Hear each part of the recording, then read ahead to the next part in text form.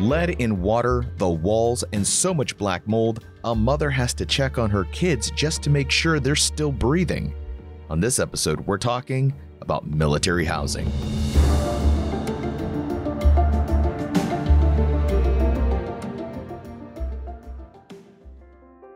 This episode of Military Matters is brought to you by Navy Federal Credit Union. Navy Federal puts members first by helping them save money, make money, and enjoy peace of mind and security through personalized around-the-clock service. On average, Navy Federal members earn and save $361 more per year. You can pay no fees, get low rates, and rate discounts, plus earn cash back and grow your savings. Visit NavyFederal.org for more information. Navy Federal Credit Union. Our members are the mission. I'm Rod Rodriguez. I'm Jack Murphy. This is Military Matters.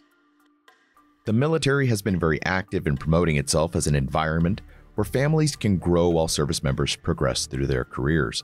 For decades, on-base housing has been the cornerstone of military families across the DoD.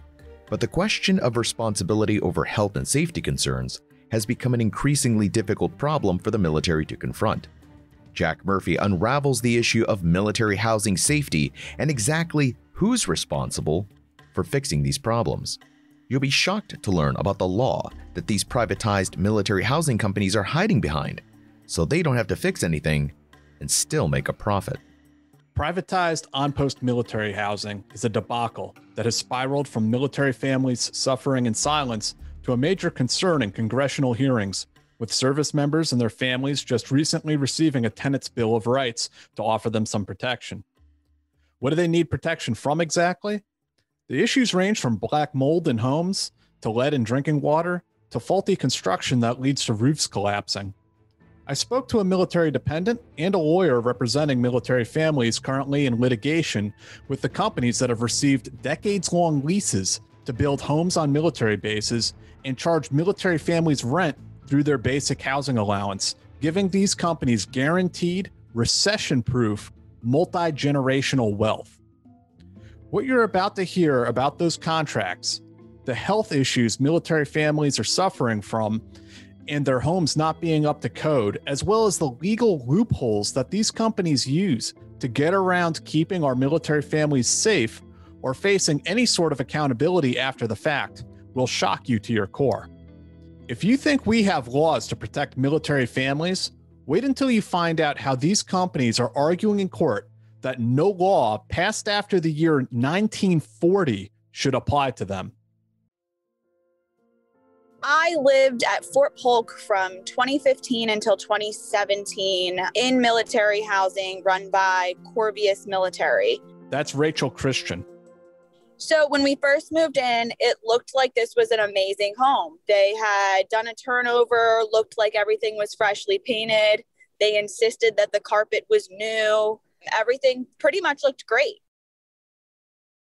Within the first 2 weeks, we had our first leak in our house. After that, the leaks continued from into my kitchen, and then our floors started to turn different colors, which we later found out was mold up through the flooring.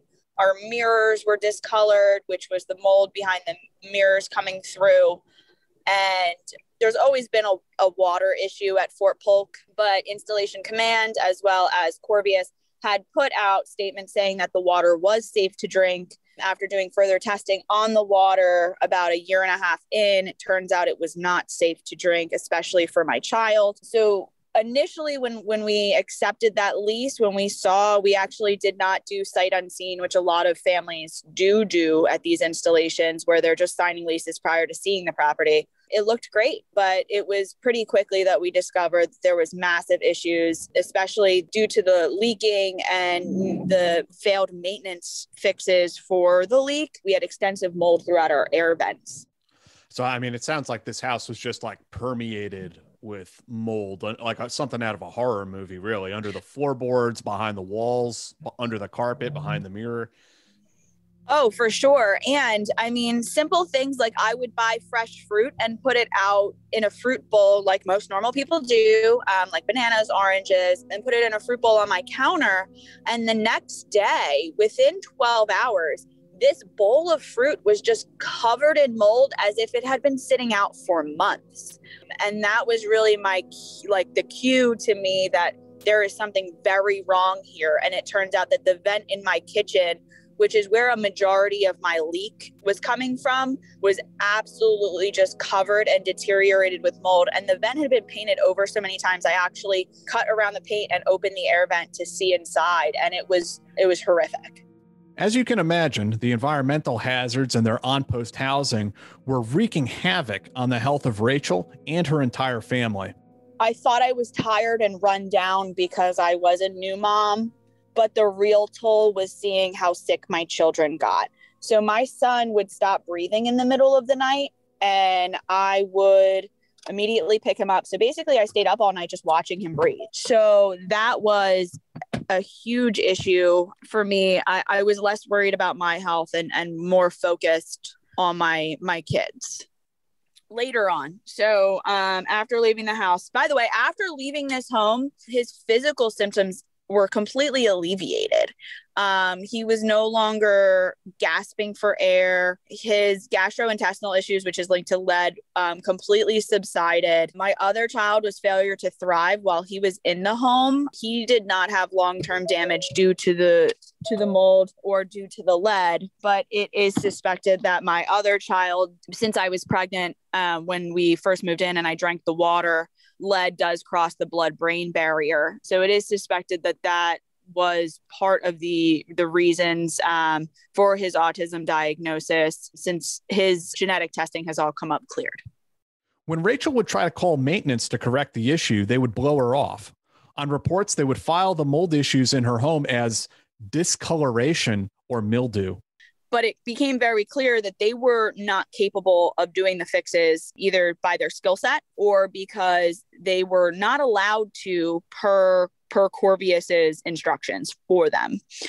They were not allowed to discuss mold. They were not allowed. Everything on reports was like discoloration or written like mildew, which is mold.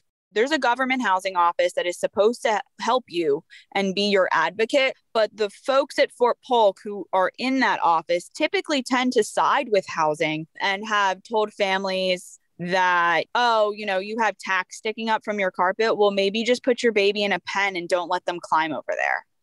Eventually, Rachel had to take matters into her own hands in order to save her family from the mold in the walls and lead in the water. Actually, when they did the tests back in, I believe it was 2015, it was 2014. I'm sorry, it was the year before I moved there. 20% of the homes tested had higher than acceptable levels for the EPA of lead in the homes. They then were under like an alert from the EPA. They had to do testing yearly or mitigate the system to lessen the amount of lead.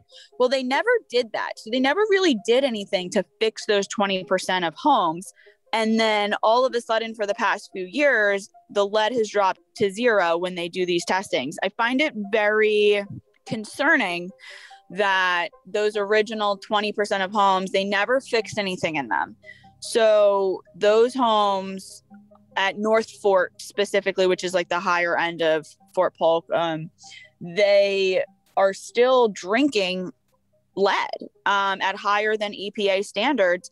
And no one has come in to fix that issue, even though they're well aware of it. And the reason for that, I will say, is because when they come in to do these checks for the water, you're supposed to keep your faucets off, or take a sample based on what it would be like if you say woke up in the morning and got a glass of water. What they're doing is running the taps for an extraordinary amount of time prior to pulling the sample, which will drop any contaminant levels that are in there, because the way that you get contaminants is the water sitting in the pipe and the corrosion from that. So they're doing the testing incorrectly. And so that's no wonder that the testing levels are now zero. But those homes are still out there where there are higher than acceptable levels of lead, and that will affect pregnant women, those with autoimmune conditions, or any kind of compromised immune system, and children. Correct me if I'm wrong, but the way you found out about the lead issue, you did your own test, didn't you? Correct, I did, because he was so sick. I mean, my son would vomit all day long. He had other gastrointestinal issues. We were going to GI. We were seeing nutrition. We were driving 4 hours to go see specialists in Houston. And nobody could give me an answer of what was going on with my son. Well, finally, I sat down, pulled all of his medical records and read through each line. And it found out that he had higher than, there is no safe level of lead in a child's blood. Let's just make that very clear. Per the CDC, there should be 0 lead in your blood. You should not be ingesting it. And at the time, my son's lead level had been about a 4 in one of the records that we had taken. And this was after he had stopped drinking the water. So this was not a record from the time that he had been drinking it, but had been in the home. So I said, okay, well, where is the lead coming from? I went and I found lead check sticks, which is to check for lead paint. And then I started researching lead at Fort Polk, and I found out that there was, this huge issue just a year prior to us moving in with lead in the water. And I went and bought a water test, and it immediately came up that there was lead in my water. That's when Rachel made the decision to move out as soon as possible. So yeah, my only option really was to pack my kids up and go stay with family where I knew they'd be safe until we could find a different living situation. Amazingly, the sicknesses and symptoms that her children had been showing faded away quickly. When we come back from the break, I talk with an attorney who represents military families in litigation. You won't believe the bombshell he drops on me about the law these housing companies are hiding behind. When we return. If you're an active duty service member, veteran, DoD civilian, or military family member, you can join Navy Federal.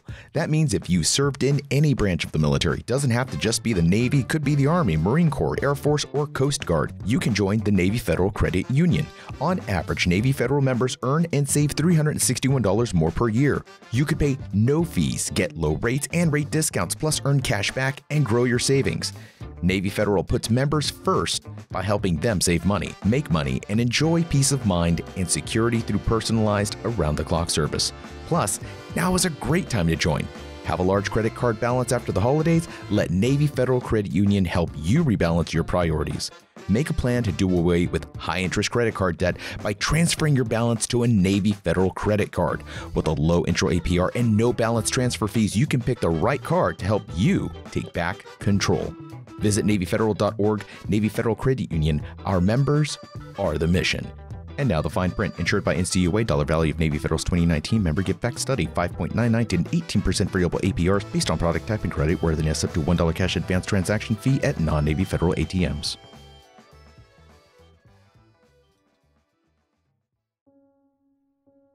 Now that you've heard from a military dependent who directly experienced the ongoing problems with privatized military housing and all of the health issues associated with it, I wanted to talk to a legal expert who could describe how we got to this point. How could something like this ever even happen on our military installations, and how do we fix it? Rob Mitro is a lawyer who represents a number of military families who are litigating for damages against the companies.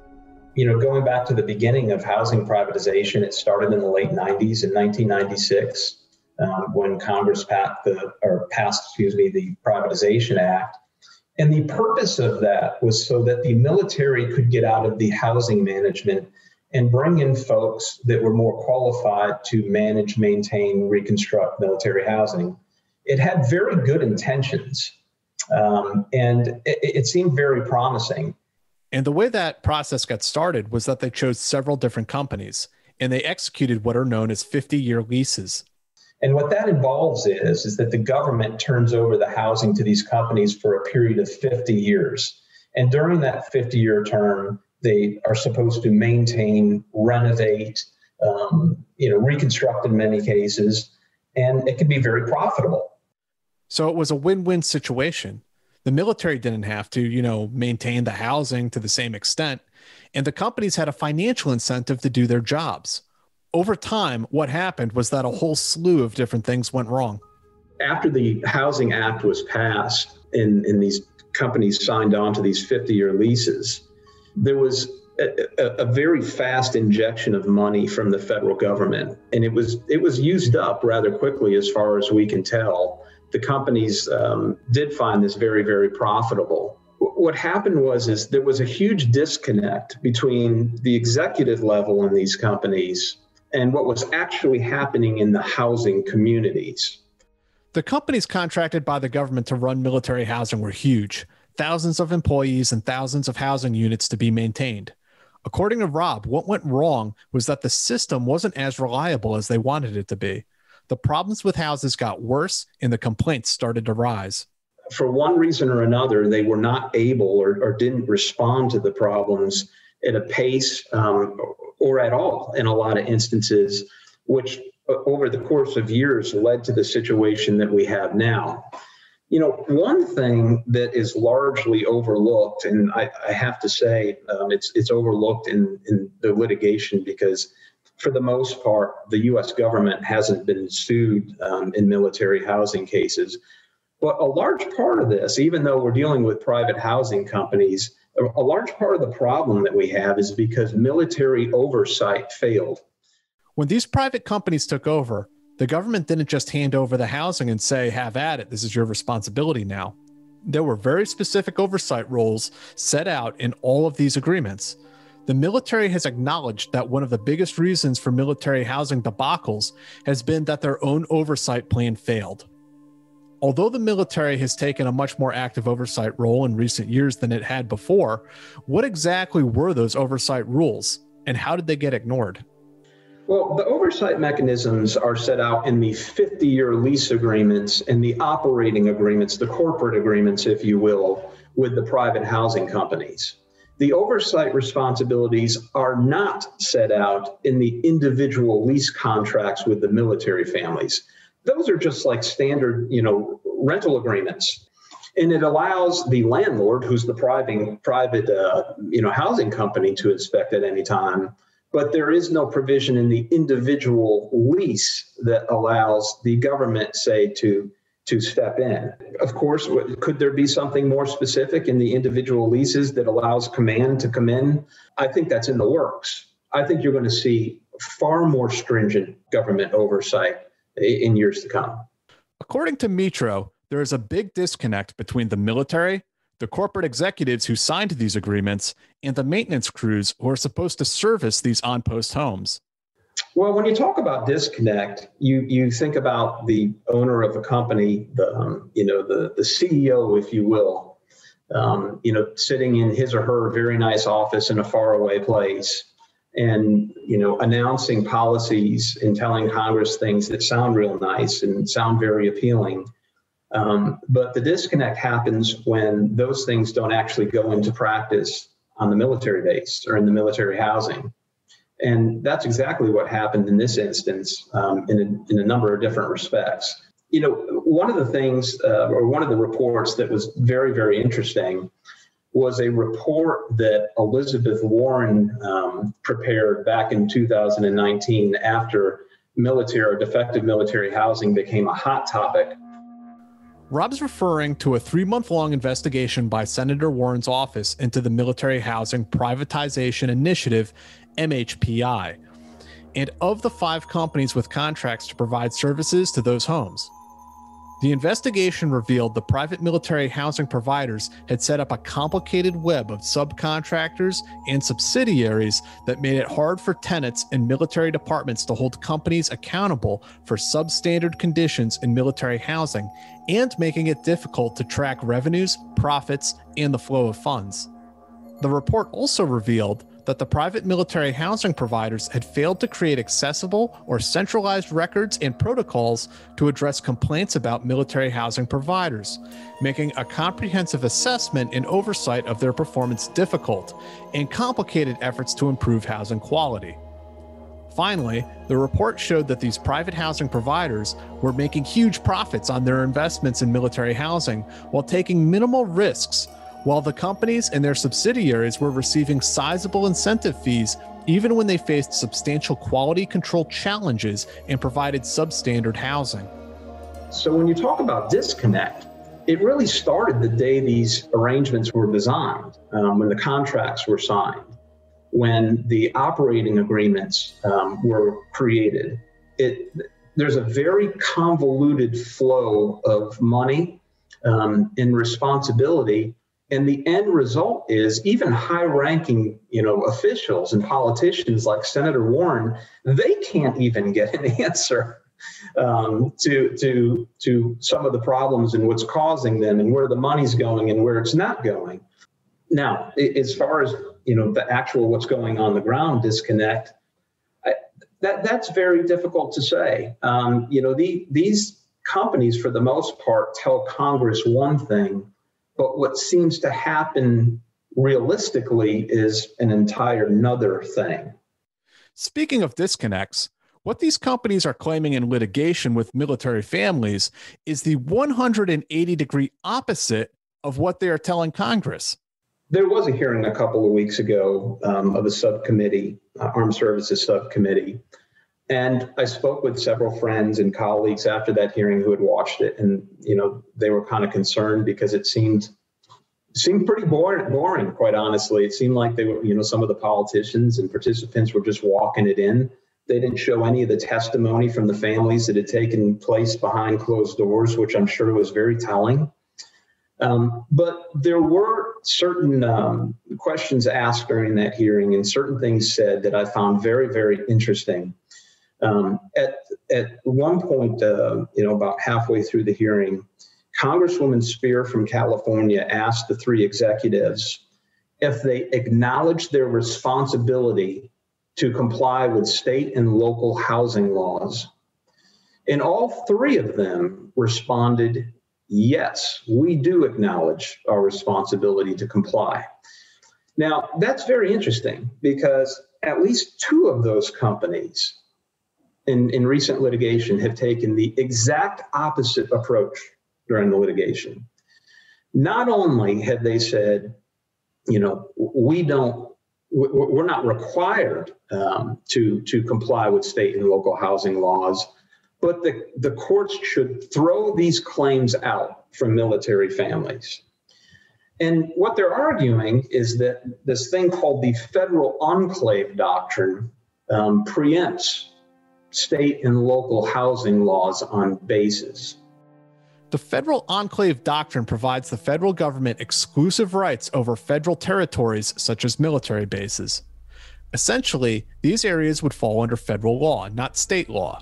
So when Congresswoman Spear asked these three privatized housing executives if they acknowledged their responsibility to comply with state and local housing laws, and they said yes, their statement directly contradicted what they've claimed in court. We're not going to honor your claim because basically state landlord-tenant laws don't apply. I think that they should have told Congress during that hearing, we do not acknowledge our responsibility, or maybe we do in some cases, but to just simply say that we acknowledge our responsibility and then take the opposite approach during the litigation, I think some folks are going to have a problem with that.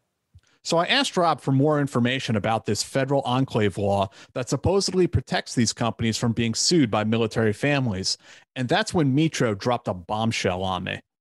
And military bases are federal enclaves. And basically what that means is they're located on a plot of land that a state, or in some cases two states, have ceded to the federal government. In other words, they've turned the land over to the federal government, and the federal government can go about running a military base on that piece of land. And the federal enclave doctrine, at least in the legal realm, basically says that state law that was enacted before the state turned over the land to the federal government applies on the federal enclave. However, state law that's enacted after the creation of the federal enclave does not apply.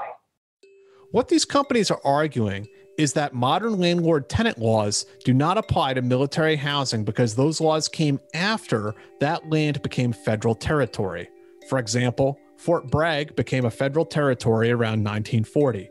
So Corvius, the housing company responsible for Fort Bragg military housing, has taken the position that the only laws that apply are state laws that existed at that time when it was turned over to the federal government.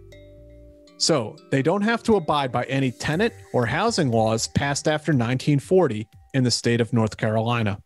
Really unfortunate about that is if you take a look at the actual leases that families sign, the actual, lease agreements for the homes, it specifically says in those agreements that applicable state and local laws shall apply. So any reasonable person would read that when they're, signing a lease for a home and think, okay, well, I'm signing a lease in North Carolina, and I know I'm on a military base, but this document says that state and local law applies. But now they're circling back and saying, no, the applicable state law is the law as it existed in 1940. But it's not just Corvius that's taking this bizarre stance that they only have to follow laws from almost 100 years ago. Lend-Lease and some of the other companies are taking the same approach. They're all arguing this in defense of these lawsuits. And again, hey, look, the defense lawyers, have a job to do, just like all of us. So I appreciate that they're going to argue whatever they can to defeat these claims. But that particular defense, I think, rubs a lot of people the wrong way. One of the problems Metro encounters in trying to represent military families is that they are afraid to speak up. The military has a very insular culture, and families fear that their service member could be retaliated against by their chain of command. There's some people that have demonstrated great courage in stepping forward and filing these lawsuits. When I initiated the lawsuit in North Carolina with the lawyers I'm working with there, we had to tell all of our clients, look, this is a very uncertain area of the law. This is going to be a very, very lengthy process, and you're going to have to wait. You will likely not be even living there anymore when this is decided. And you might get some pushback here and there from folks, whether it be, who knows, maybe somebody in command, I hope not, or other people that don't necessarily support your lawsuit. And, without question, my clients and the folks that have brought these suits across the country are very, very committed to making change. I just want people to speak up and feel comfortable doing it. Congress needs to know, and the advocacy groups have done a great job, but, we need people to tell their story. We want to hear from you. Oftentimes I tell folks when I talk with them, just because you talk with a lawyer or a senator or, a representative or someone involved in military housing, it doesn't mean you have to file a lawsuit. But your information is very, very helpful because we're trying to solve the problem and make change. And it's difficult to do that unless people come forward and say, hey, this is what I heard. This is what I saw. This was my experience. Every little bit matters. So, what I would ask people to do is, even if you don't want to get involved in a lawsuit or a dispute, still pick up the phone and call someone, whether it's me or one of the other lawyers working on these cases, and just, tell them about your experience. Because if you want it kept confidential, it will be 100% confidential. I can assure you of it. It shows a pattern, and we need to educate the politicians, and we need to educate the court on just how widespread these problems have been. Jack, I don't think a lot of folks really understood the level to which these privatized housing companies had stooped to make a profit. It seems to me that the Warren findings were bad enough, but then to hear how these same companies are manipulating the interpretation of a law so that they don't have to provide the most basic of tenant and housing services, that's insane. How is Rachel and her family doing today? And what can folks do to get their own housing story out there? Things are much better for Rachel. She no longer lives on a military base. Things have gotten much better for her and her situation. Her children have developed normally and in a healthy manner.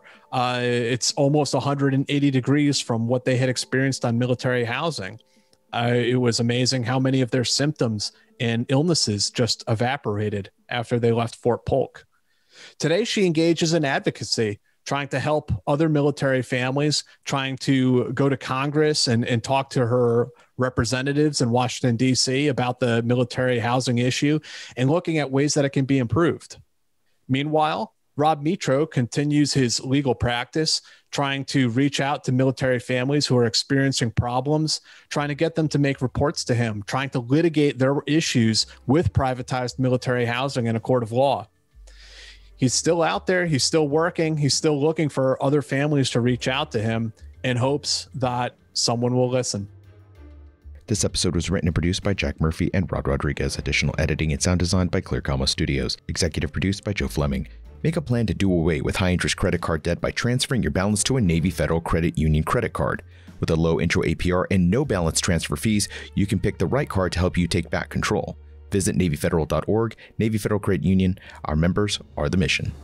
Leave us a review and a 5-star rating on whatever podcast player you use. Those reviews really do help us reach a new audience. And be sure to share this podcast. We grow through word of mouth. You can find Military Matters everywhere you listen to podcasts or go to stripes.com and click on the podcast tab. We're always free to listen to. Use promo code podcast and save 50% on your digital subscription to Stars and Stripes. You can follow us on Twitter. Jack Murphy is at JackMurphyRGR and Rod Rodriguez is at RodPodRod. I'm Rod Rodriguez. I'm Jack Murphy. We'll see you at the next episode.